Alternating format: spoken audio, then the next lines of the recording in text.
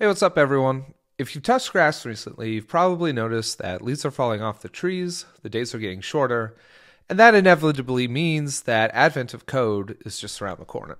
If you're not familiar with advent of code, it's a series of algorithm-focused problems or riddles akin to LeetCode or projects like Project Euler. But advent of code is delightfully Christmas themed. It starts every year on December 1st and goes until December 25th, with the problems getting progressively harder every day. Kind of like a really nerdy advent calendar.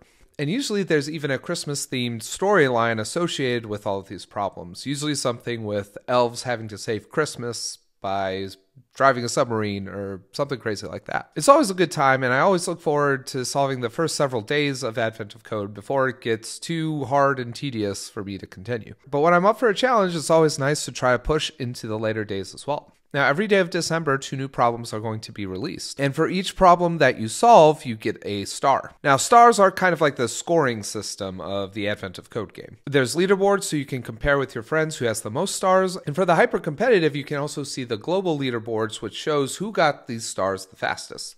Now, if you're a true blue TypeScript developer, like me, you're probably looking forward to solving Advent of Code using your favorite programming language, TypeScript. However, setting up a new workspace to use TypeScript, especially one as unique as Advent of Code, unique because there's just so many isolated problems that we're going to be solving as part of the game. The tedium of getting everything configured so that you can just code is something of a roadblock for a lot of people.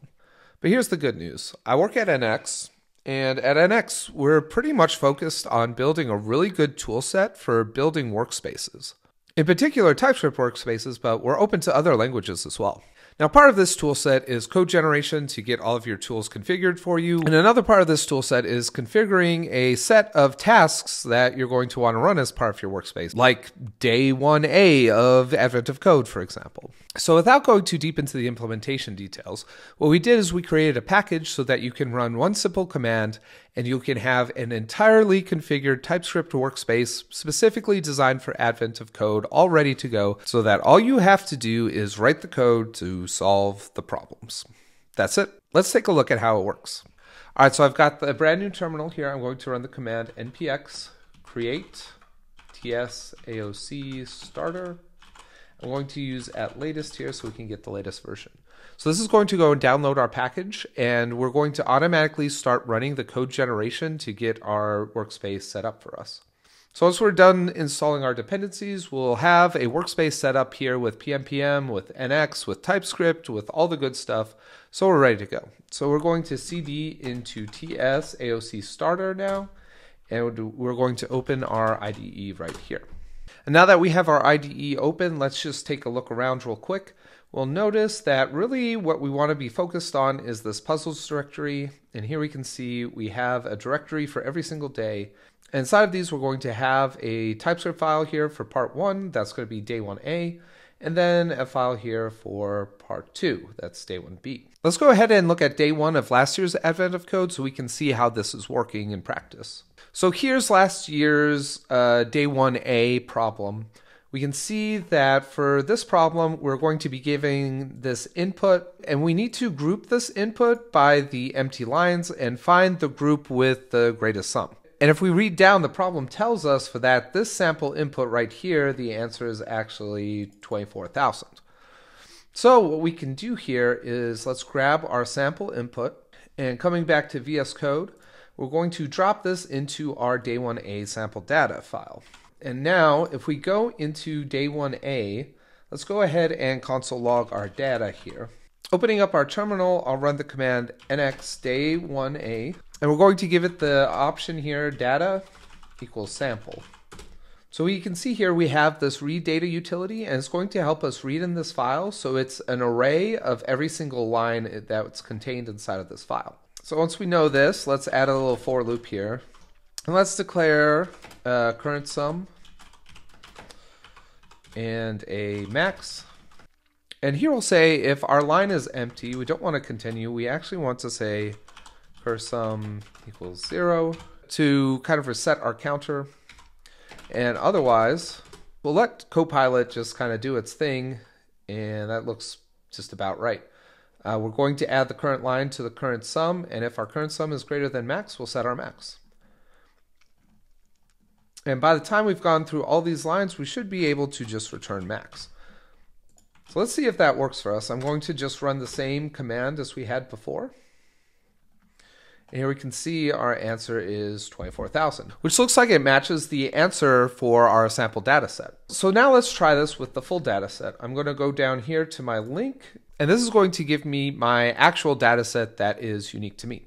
So I'm going to grab all of this, copy it, and we're going to come in and paste this into our data file here. So this is not our sample data, this is our actual data file.